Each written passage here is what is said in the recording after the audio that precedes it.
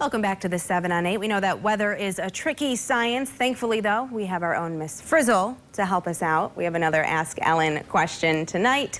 It comes from Rachel, including some photos from Saugatuck State Park. She wants to know why part of the lakeshore looks purple. This is so cool. Interesting, yeah. Those are great photos. Exactly. One of the things that I love about Rachel, she didn't just snap one picture, she took several so we could see, yeah, the sand really does look purple here. So the big question is, of course, why? Yeah. And it all has to do with erosion. So I wish we had a more positive answer, but unfortunately it means that erosion, has been taking place. So when the Great Lakes were formed by the glaciers, it cut across a lot of sandstone.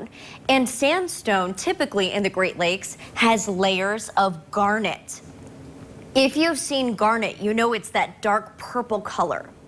So as those areas and layers of garnet get eroded away by the waves and pushed on shore, it mixes with the light sand that you see there, and occasionally it will look pink or purple.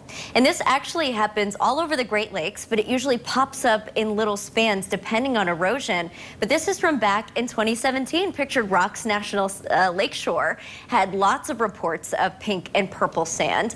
And they said, yep, it's all about the garnet being eroded away from a nearby cliff and then being pushed on shore. So again, this isn't something that's going to stick around for a long period of time because erosion is always changing. But it's so neat that you see it, and it is possible right here in Lake Michigan and West Michigan. It'll be interesting to see, too, if people send in other photos from other spots along our area to see. Yes, and include the location when you do so. It's really helpful for us. All right, Ellen, thank you. If you want to submit a question for the Ask Ellen segment, just email it to the 7on8 at woodtv.com. You can also post it to social media and tag us.